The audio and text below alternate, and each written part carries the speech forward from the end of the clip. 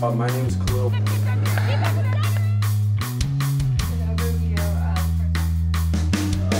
Admittedly.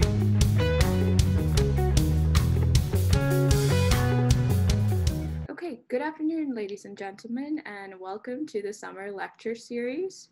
Welcome also to the listeners that are also here. Thank you for joining us today. My name is Oren Promanik, and I will be co-chairing today. So let's get started with our journal club. Our first presenter will be Miss Ruth from Valley Stream North High School.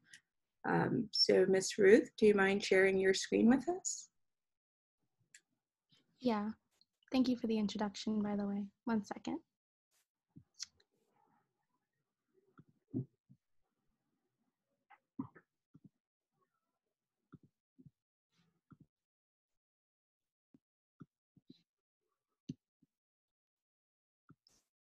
You guys can see my screen, correct?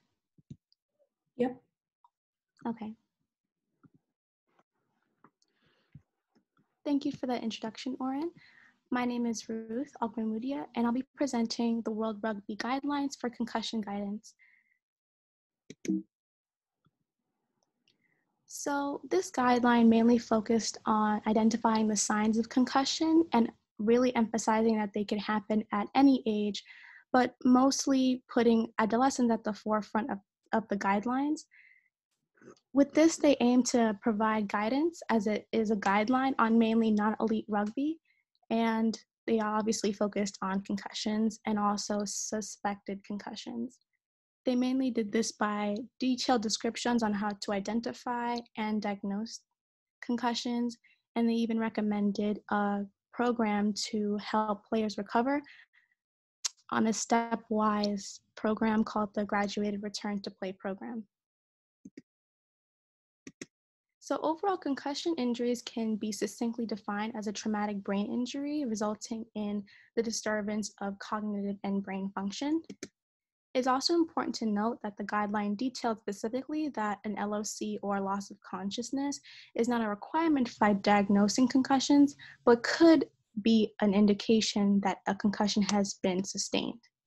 It is also important to note that a brain scan is also not a reliable test of whether a player has endured a concussion or if they're being examined for a concussion.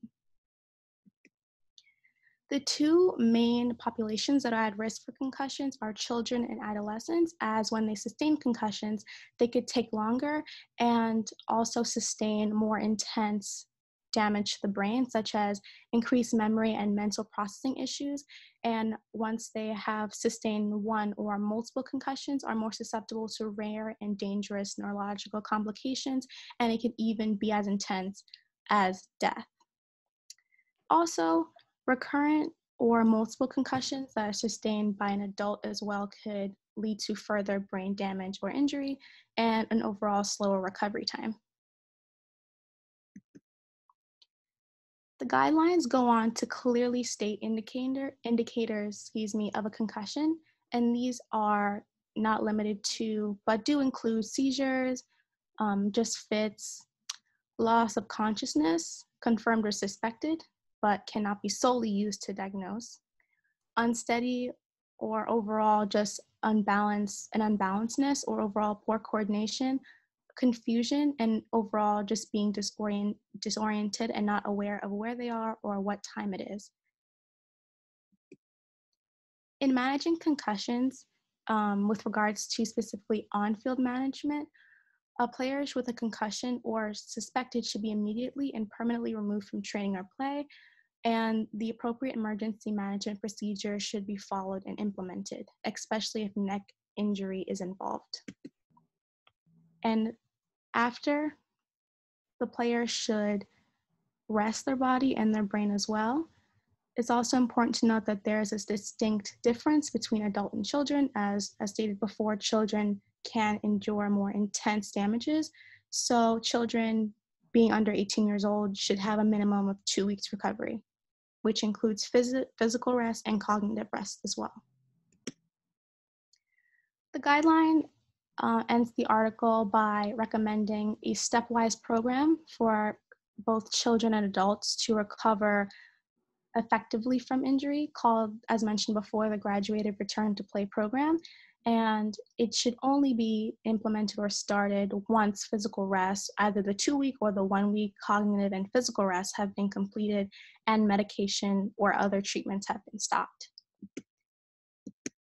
And it's important to emphasize that this is a slow process and it is stepwise, and it is for a reason. It's to make sure the player eases back into play and is overall healthy as they recover. To conclude, recovery time in children is higher, but it is needed because they are more at risk to sustain the more intense effects of concussions, and in adults it is lower. And overall, it is recommended that in all cases of concussion, no matter if they are children or adult, that the player is referred to a medical professional for diagnosis and guidance, as well as return to play decisions, even if the symptoms resolve or even if the medication is stopped. And that's the end of my presentation. Thank you. Are there any questions? I'll just stop sharing, if that's okay. Do I stop sharing, Oren? Yes, please, Ruth. Okay, thank you. Thank you, Ruth, for that wonderful presentation. And welcome, Dr. Ma, for joining us today.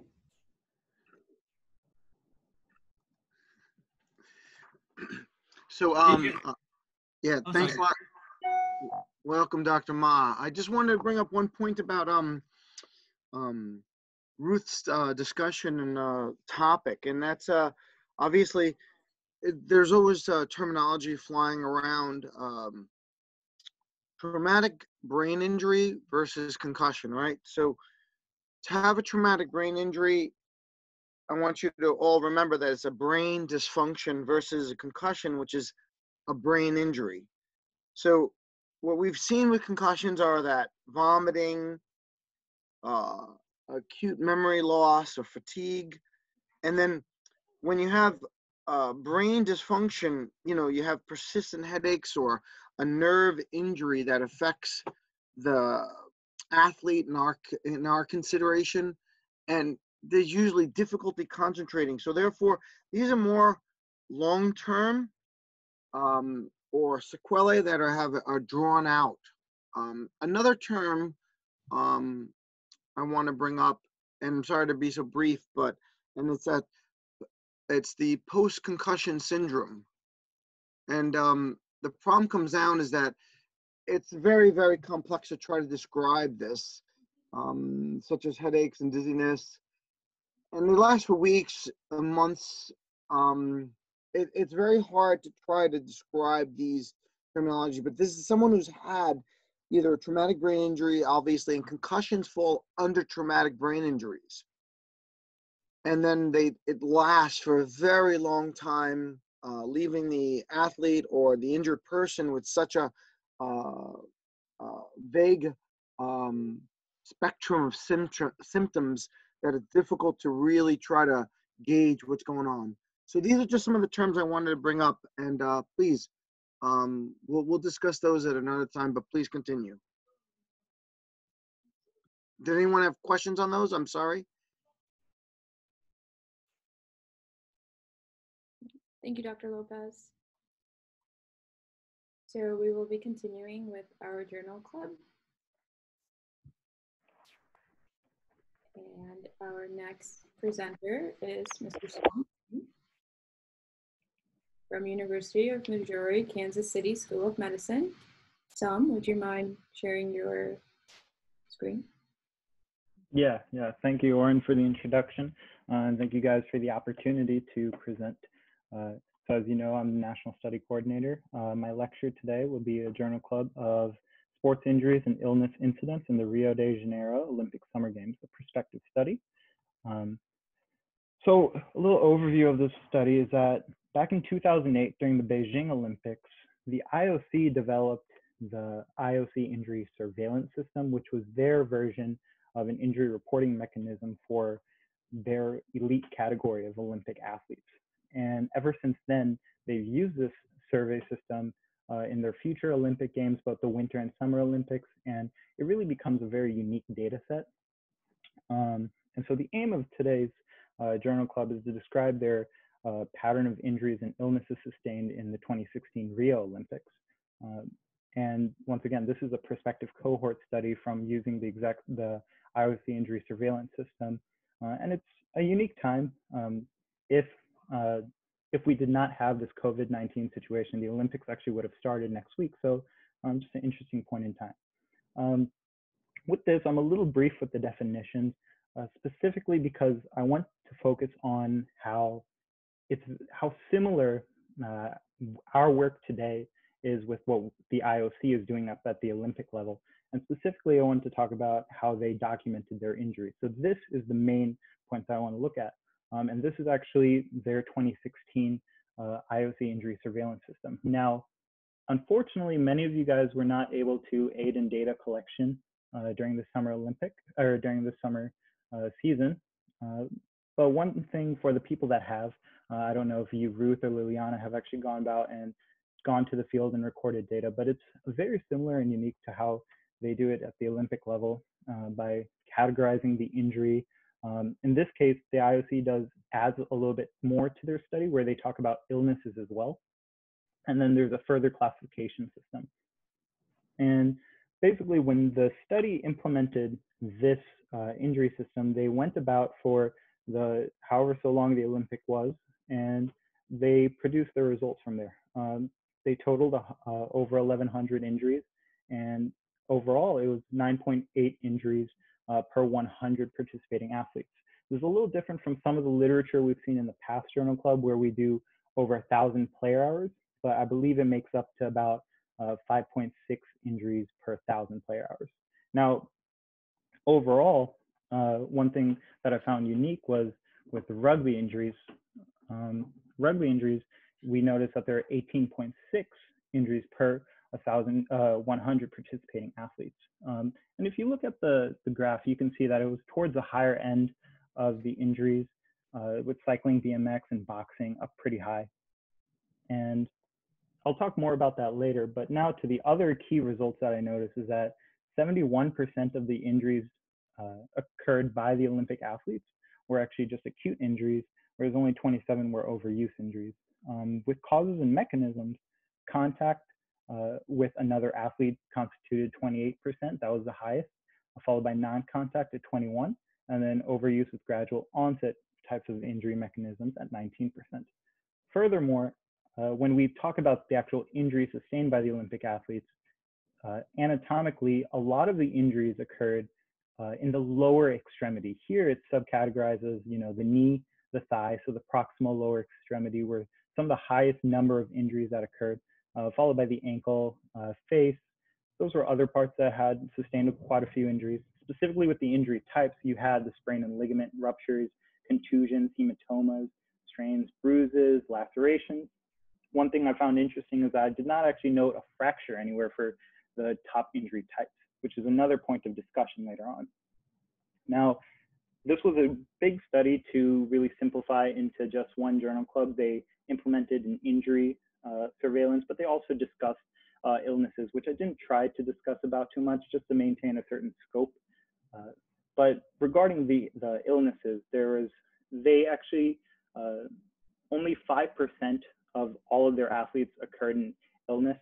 That 5% can be compared to the 8% of the actual injuries, not illnesses at 5%, but injuries occurred at 8% of all the athletes.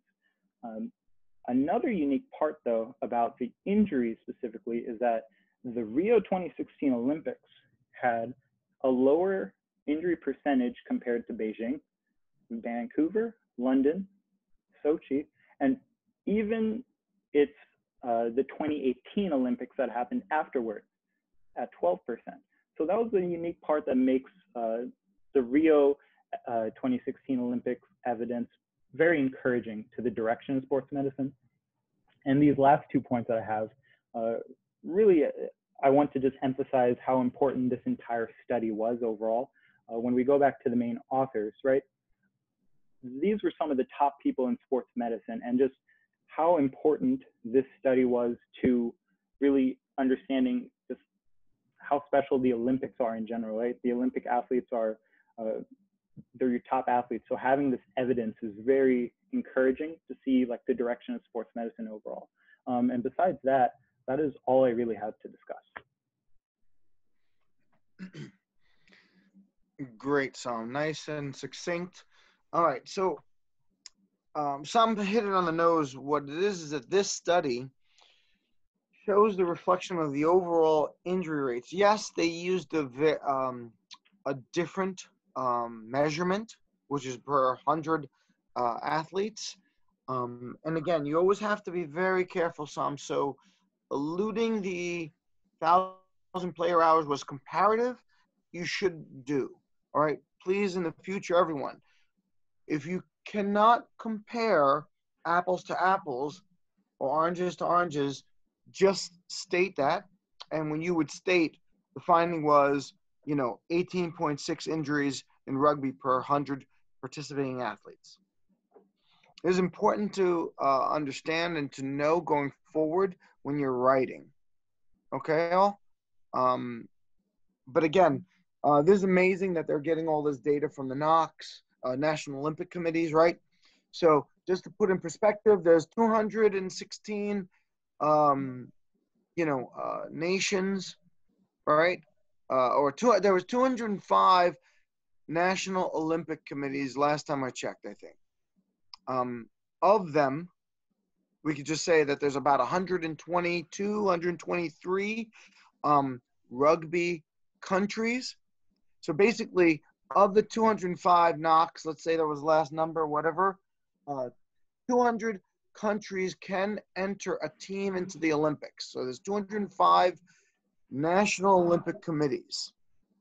Of those 205, there's 122 that could submit a rugby team because they're rugby nations that are part of World Rugby.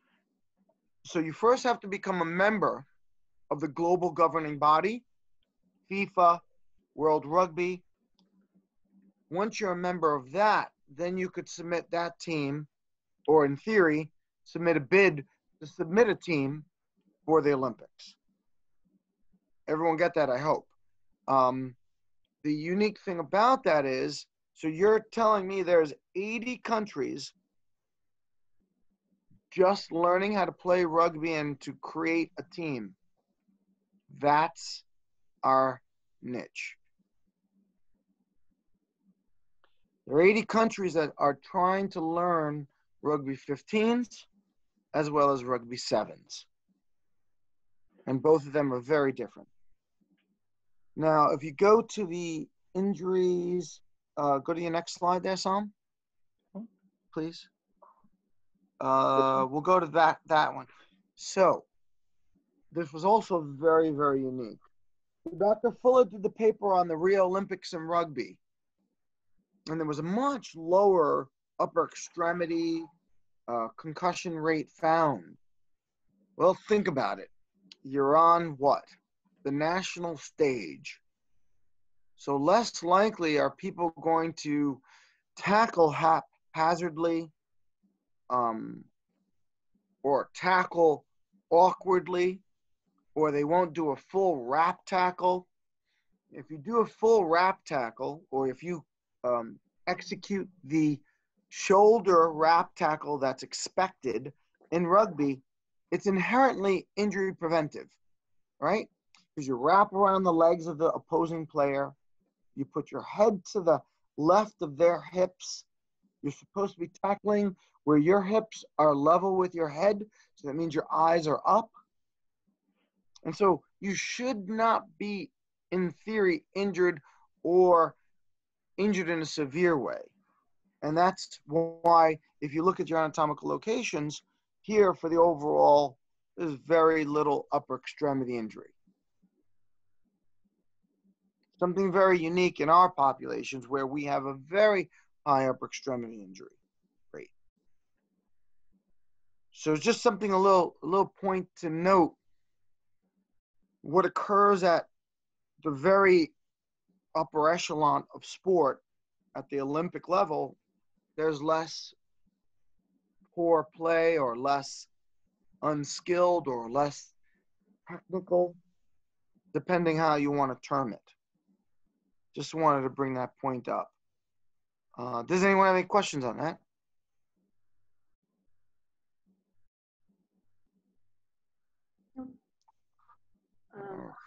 Thank you so much for that presentation, Som. Thank you.